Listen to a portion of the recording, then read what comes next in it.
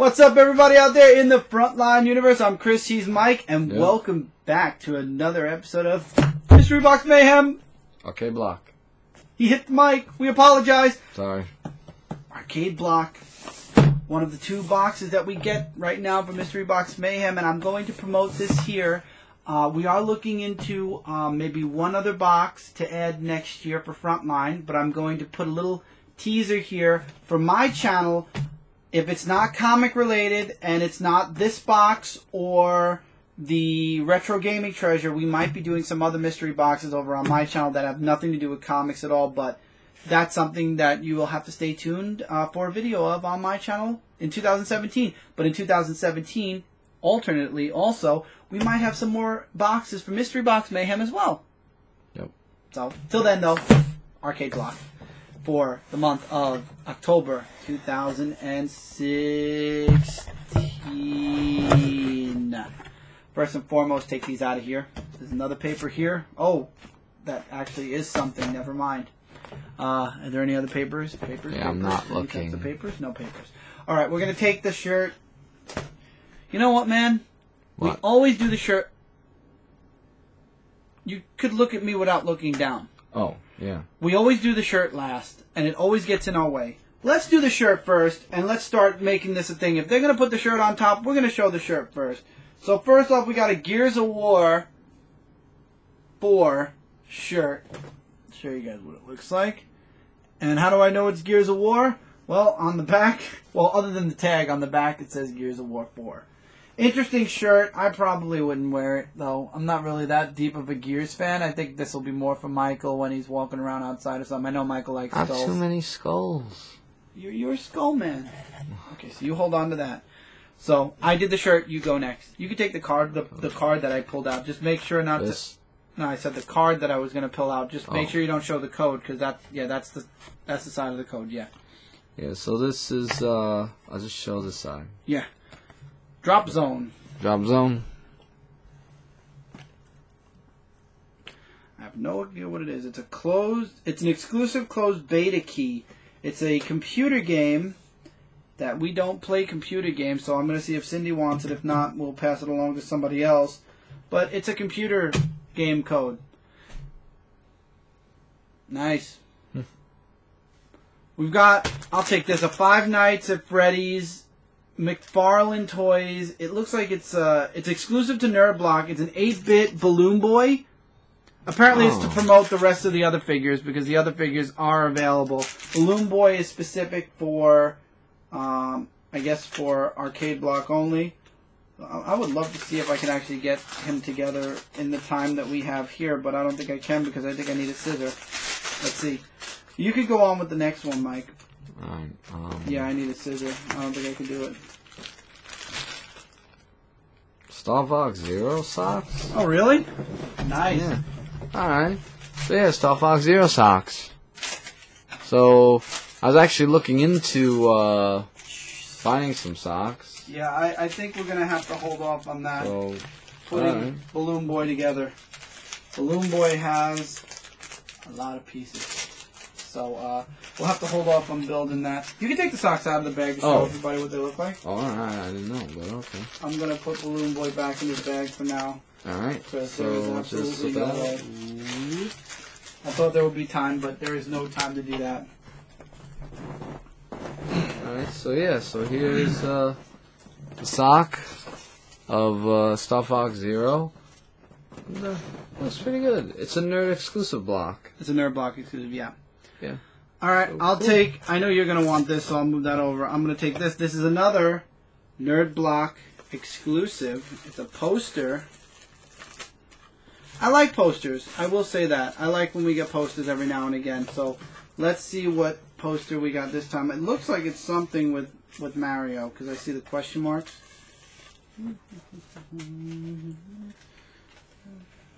Whoa. Yeah. Oh. Super Mario Kart.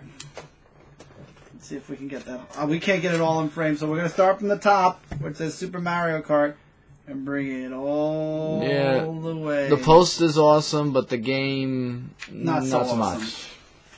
Poster's I played pretty that, cool. yeah. Alright. Alright. Poster.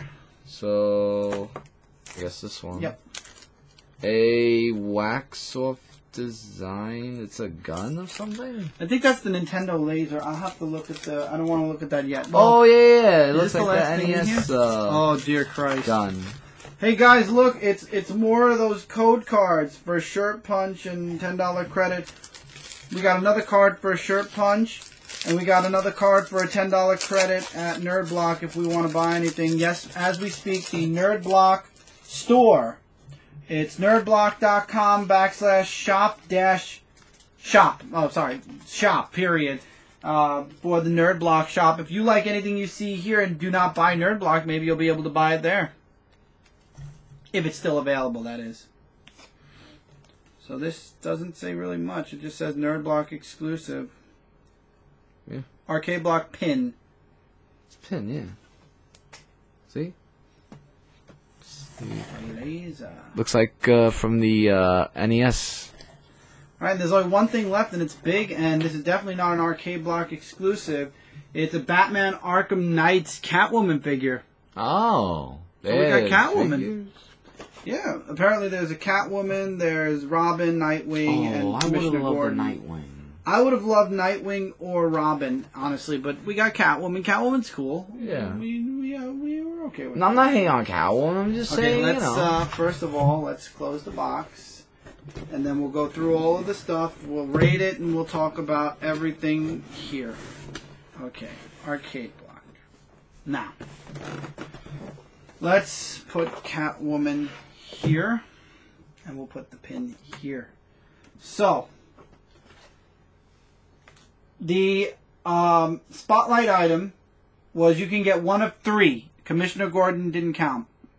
It was either Nightwing, Robin, or Catwoman. Now, I have Nightwing from Arkham City. It would have been cool, I agree, to get Nightwing instead of Catwoman because it would have been cool to have the other Nightwing figure. Unfortunately, we got Catwoman, who was honestly, she was my third out of the three picked, but you get what you get, and you don't get upset. That's what I taught my kids, and that's what I'm going to teach myself. The t-shirt. I think it's an okay shirt. I like it. If you're a Gears of War fan, you're going to love it. It was pretty nice. The Five Nights at Freddy's exclusive. Oh, everything's exclusive, by the way. Everything is exclusive except for the code. The beta key was a bonus. And the Batman, obviously the Batman Arkham Knight figure is not an exclusive. But everything else here is. So the Five Nights at Freddy Balloon Boy, if you have the others, you're going to want Balloon Boy. So, yeah, I think that's really cool. The Star Fox socks are really cool as well. The Zapper pin, The Mario Kart poster was really cool. The Drop Zone beta key, we don't play computer games, so really it doesn't matter to us. And the good news is they did not count the shirt punch card. Thank you, Nerd Block. We took a survey, and in the survey we said that the card should not be counted as an item in the box. Thank you, Nerd Block, for listening to us. At least you listen to your fans and or your subscribers. And I'm sure multiple subscribers said that, so it's not just us. Overall, I give this box a... Again, I'm not going to wear the shirt. The Balloon Boy was okay. The socks, I don't wear long socks. The Zapper pin, The poster's good. The Drop Zone code I'm not going to use. And the Batman figure is pretty nice. I'll give it a 3.5 out of 5 stars. As the only thing I really come away with here that I really like is the poster and the Batman figure. Which, again, would I have gone out and bought this figure on my own? No. However, it's Catwoman. It's cool. What can I say? Alright. The t-shirt's pretty alright. You know, for Gears of War 4. Five Nights at Freddy Balloon Boy.